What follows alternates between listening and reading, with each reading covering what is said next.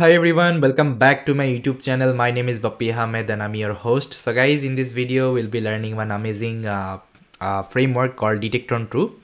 So as of now, we have seen lots of object detection tasks with the help of YOLO, but I'm going to introduce this particular actually framework called Detectron2. So this is the research from Facebook side. Okay, so they have implemented this particular framework called Detectron2. With the help of Detectron2, actually you can perform object detection, image segmentation, as well as key point detection. So here you can use different object detection backbone. You can go with faster RCNN. Even there are so many actually backbone is there. I'll tell you whenever I will show you the model view. So in this video, what I'm going to show you guys, I'll use my custom data. On top of that, actually, I'll be fine tuning one faster RCNN model, okay, faster RCNN network with the help of this Detectron2. So it would be one amazing video altogether. If you don't know Detectron2 and if you are having issue with the setup and all, everything I'll show you like how to do it and all. Okay, I already prepared one notebook for you, so let's see like how we can do it. But before that, first of all, let's visit the Detectron2 official GitHub and try to understand what exactly this provides. Now guys, if you just search in Google like Detectron2, okay, Detectron2, so we'll get the official GitHub of the Detectron2. So let me open, and as you can see, this is the research from the Facebook side. They have implemented this particular framework, and here is the Detectron2. Detectron2 is a Facebook AI research next generation library that provides state-of-the-art detection and segmentation algorithm. It is the successor of Detectron and mask RCNN benchmark. It supports a number of computer vision research projects and production application is the Facebook. So guys, what this Facebook did actually, they implemented another actually like very old library called Detectron. Okay, it was Detectron 1. They then actually they introduced this Detectron 2, but there was some issue with the Detectron, so people don't use this Detectron. Okay, so instead of that, you need to use this Detectron 2. And here if you see, it can perform key point detection, image segmentation, as well as the object detection. Okay, so these are the tasks actually you can perform. Even it has lots of actually different model. If I go to the model view, so Detectron2 model view, as you already saw, Detectron2 provides lots of models here you can work with. See, you have Coco object detection baseline. Here you have faster RCNN backbone. Okay, as you can see, these are the different model. Okay, you can use. Then you have RetinaNet, you have RPN faster RCNN. Okay, then you have Coco instance segmentation. So this is for the segmentation model. These are the model you can use for the segmentation. Then if I go below, so you also have something called key point detection model. Let's say if you want to perform key point detection, you can also use these are the model. It can also support panoptic segmentation. Okay, so these are the models are available. So that's how actually it is having different model architecture. You can load it as per your requirement, as per your task. So in this case, actually in this particular video, we'll be doing the object detection. So that's why I'll be using this particular Coco object detection baseline. That means this particular model. Okay, and here you are having faster RCNN model. So from these are the model, you can use any of the model. I'll tell you how to select the model. You can either directly download, either you can get the link and you can download from the notebook itself. Okay, both it is possible. So this is the GitHub introduction of this particular Detectron2, guys. I hope you got the idea what is Detectron2 and how we can use this particular Detectron2. Detectron2 is a framework, it's a library. It provides lots of functionality to do the object detection, and you can load different model, okay, with the help of that. But previously we used YOLO. YOLO is an algorithm as well as the framework. Okay, both you can do it, okay, all together in one library. Now here I already prepared one particular notebook, guys, custom object detection. Okay, here let me just write custom object detection using Detectron2. Okay, using Detectron2. So this is the notebook. So first of all, you just need to connect this particular notebook. So let me just connect this particular notebook here, and make sure you have selected GPU from the runtime. So here if you see, I already selected GPU from the runtime. I'm having premium collab, that's why I can access this V100. But if you are having free collab, you can also go with T4 GPU. It's completely fine. Now see guys, it is connected. Now what I will do, first of all, you need to install this particular Detectron2 dependency. Okay, so for this, these are the command you need to execute. Okay, so this is a complete notebook I will share with you. So if you have any kinds of problem statement, you can use this particular notebook.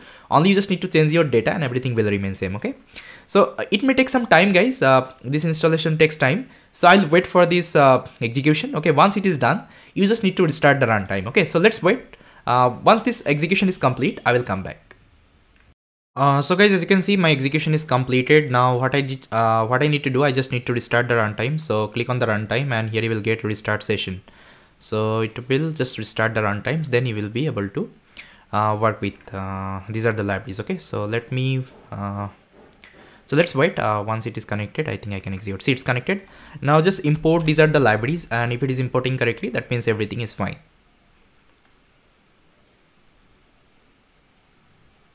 Okay, so guys, as you can see, it is importing perfectly. That means everything is fine. So Detectron2 provides two kinds of engines. So one is like default predictor, and that is like default trainer. Okay, so if you want to fine tune, if you want to, let's say, train on top of your custom data, at that time you can use this default trainer. And if you want to do the inference, you can use default predictor. I'll tell you. Okay, as of now, I have imported default predictor. Below, whenever I will do the training, I will import the default trainer as well. Okay, so these are the things you need to import. Then after that, you just need to get your data. Okay, you should have your custom data ready. And if you don't have data, okay, so what you can do, you can use roboflow.com. So roboflow provides actually lots of open source dataset, okay, for the object detection, image segmentation, key point detection, all kinds of data actually will get from the roboflow universe. So you should have one account. So here, let me sign in with my account, and I will show you like different data actually you can use. So here is the universe, guys. Just click on the universe, so it will open up the entire universe, and here you will see different data. So in this particular example, I'll be using something called chase data. Okay, so chase peaches. Okay, chase peaches, this data, I'll search it. You can search any kinds of data, you will get it. So this is the data, I think. Let me show you. So yeah, guys, this is the data actually I'm going to use, and here you are having images, as you can see, and with that you are having different labels. So these are the label actually you have: add, fill, kale, peon, sa, and veggie. Okay, so here you can download this particular data set. Just click on the download, and it will redirect to you that particular page, and here you can select the image. See, here you can export the data. You can also download as a zip file. Either you can get the link, and you can also download from the notebook itself. But thing is, like, here you just need to change the format, okay, format of the data. And if you're having your custom data, guys, which is not available, let's say, in this particular roboflow, at that time you need to annotate that particular data, because roboflow provides all the data and it is already annotated. Okay, all the data is already annotated here. You can directly import it. And roboflow also provides interface, okay, these kinds of annotation interface, so you can upload your data there, and you can also do the annotation. Okay, so for this, actually you can refer this particular video I created, training YOLO v5 on custom dataset. So there actually I showed you how to annotate the data. That's why I'm not going to show you again. You can watch that particular recording. Okay, and there actually I showed you how to upload your data in the roboflow platform, and how to annotate the data, and how to download it. Okay, so here just for simplicity, I will use the available data from the roboflow itself. So here what I will do, and make sure, see, there actually I was using YOLO format data, but here we are using something called Detectron2 like framework, right? And Detectron2 framework supports actually COCO.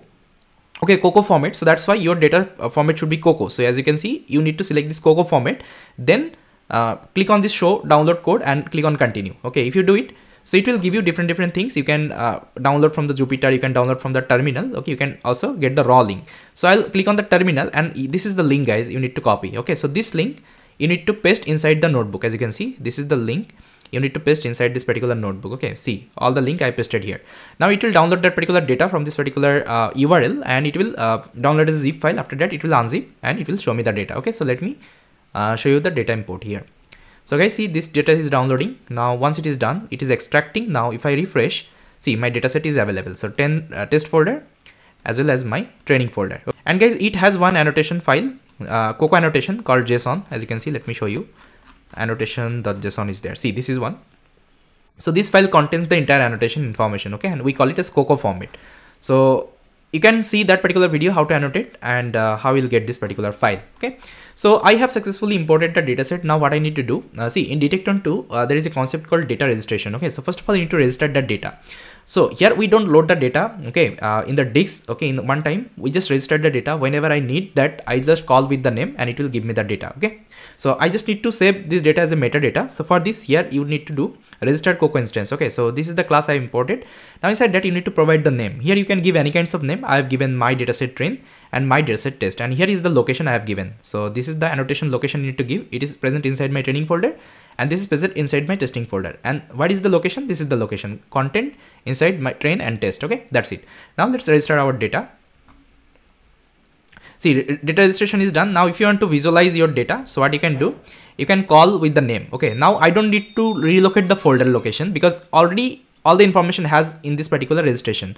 Now I'll call with the name. Let's say I want my training data. I'll just call with the my dataset train, and here I will get all of the data instance, okay, as a dictionary. Then here I can write a for loop. With the help of for loop, I'll fetch the data, and with the help of OpenCV, I can show you this particular image, okay, on my terminal. Now let me show you. See guys, so here I want to see 3 images, so that's why it is printing 3 images, as you can see, with the label, actual label, okay. That means I am able to successfully like plot the data as well. Now your final training will start, okay. And see guys, if you are using this Detectron2, like it's like very easy to use, okay. It's just a plug and play kinds of notebook. With the help of very less line of code, you can train your object detection model. Now here is the code guys for trainer. As you can see, I am importing this default trainer engine. After that, these are the configuration you need to set, and by default actually this code will provide you by the Detectron2, okay. This if you go to this particular repository, you will see this kinds of notebook. So I have just copy pasted these are the code from there only, okay. So you can keep this particular notebook and you can execute. So only here you just need to change the model. As you can see here, you need to change the model. So how to change the model? Go to the model view. Let's say you are doing this object detection. So here you can change the model. See, I'm using this particular model here. Let me show you. I'm using faster RCNN R50 FPN, this model. Faster RCNN R50 FPN, R50 FPN, R50 FPN. This is the model. See this model I'm using. If I click on the model, so this is the model baseline. Now here you can copy this particular link, okay. This copy this link, and here you just paste it, okay. Here you just paste it. So here you just need to define you are doing COCO detection, okay, not a segmentation. So it will automatically get to know you want to perform detection, not a segmentation. After that, the same thing you need to give it here, and here is the iteration, okay, maximum iteration. So let's give 500 iteration here. You can also increase the iteration because this is the default iteration I'm giving, but whenever you are training your actual model, make sure you are increasing this particular iteration size, okay. Now everything is fine, you don't need to change anything. Now you can start the training, okay. See, this is the thing only you need to configure. Now it will load your model. If this model is not available, it will download. And logging is very good here guys. It will tell you all the logs, like how many epochs is running, what is the losses, and everything it will show. See, and it will create one folder called output. Inside that output, it will save all the metrics and your model, okay, save model. Now see guys, my iteration has started, and iteration 20 I can see, okay, because see, it will show you the iteration after every 20 epoch, okay. That's why you can see 1932, because it has started from 0, that's why. And this is the total loss, this is the class loss, this is the box loss, okay. All the losses you can see here. Now let's wait. So once training is done, I will come back and I'll show you. So guys, my training is completed, and here in the output folder, you will see your model. As you can see, this is the model final PTH. That means this is the model. And here you have some of the metadata related to your logs. Now what you can see, you can also print the logs, okay, with the help of this TensorBoard. You can launch your TensorBoard and it will load all the logs, like what is the training losses, what is the box losses, what is the accuracy, everything you can see from this particular TensorBoard. So let me load. So guys, as you can see, this is my TensorBoard logs, and here you have like date time, and if you want to check it with different see, this is the epoch per eta seconds, okay, this is the seconds I think. And if you want to check the losses, so here is the loss RPN classes. So your epochs is increasing, also loss is decreasing, okay. So that's how you can check out with different loss, okay. See, this is the total loss, epoch is increasing, loss is also decreasing. That means my model is learning fine. Now what you need to do, you need to load this particular model, and we'll be doing the inference, okay, on top of our testing data. So let's load this particular model. So I'll load this particular model, and here you need to set the confidence score, like what would be the confidence score for your model. It will predict that is the actual class, okay. You need to set this parameter here. So I kept the default parameter 0.5. You can also increase and decrease as per your requirements. Now here guys, first of all, I need to load my testing image, okay. So here I'm calling with my test image. I think you remember I already registered my testing image, okay. Then after that, with the help of this for loop, I'll be loading my model, okay. As you can see, loading the model, and inside the predictor I'm giving my here I already defined my predictor, okay, after loading the model, and here I'm giving the image, okay, one by one. And let's see the prediction, whether it is able to predict or not. See guys, successfully it is doing the prediction. As you can see, it is predicting, okay. See, it's predicting. Okay, that means everything is working. Now what I will do, I'll just quickly stop the execution because there are so many images in that testing folder. I don't want to print all of them. Okay, done. Now if you want to do the evaluation, okay, on top of the testing data, so you can execute this particular code. So it will show you the entire evaluation metrics. So it will load the testing data, it will load your model, and it will calculate the matrices, okay. So let me show you. So guys, here you got your final results. So this is the average precision you got here. So average precision, that means everything is learning fine here. Okay, all the classes having almost same average precision. Okay, that means all the classes learning fine. Now if you want to save this particular CFG, that means the configuration, model configuration, you can save it, okay, with a YAML file, because going forward, whenever you will be creating web application, you need this particular file, okay, whenever you want to load this particular model. So in future, I will also show you how we can create a web application, how we can do real-time prediction with the help of this Detectron2. Okay, so for this, please subscribe to my channel and share this video with your friends and family. And if you like this particular video, just give a thumbs up. Okay guys, so this is all from my side actually, and this is all about our custom object detection with the help of this Detectron2. I hope you like this particular video. So guys, thank you for watching this video, and I'll see you next time.